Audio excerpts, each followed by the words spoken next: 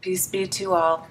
It's Marina, and today I promised that we would speak about fallen angels, demons, unclean spirits. So this content is difficult for some to talk about because they don't believe, like I said in my initial introduction, excuse me. And I'm just letting you know that everything that I'm telling you is something that I have personally experienced. There is no question in my mind that demons exist. There is no question in my mind that unclean spirits exist. And there's no question in my mind that fallen angels exist. They are around us. They can control us and the situation. And Lucifer, Satan, the old man, whatever you want to call him, the father of all lies, who doesn't have an ounce of truth in him, he's just full of deceit, is out for one thing, and that is to win souls.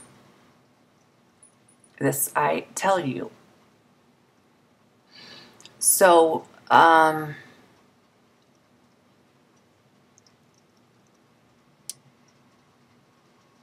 where do I start? Let me start by saying that until you accept that demons are real, you're living in a fantasy land. And I know many people who have been affected by, who have been demonized, and who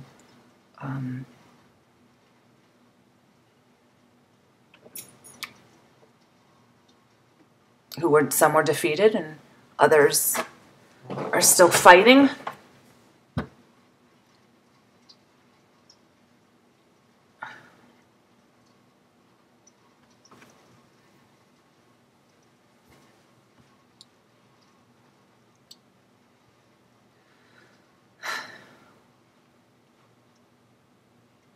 I just can't do this right now.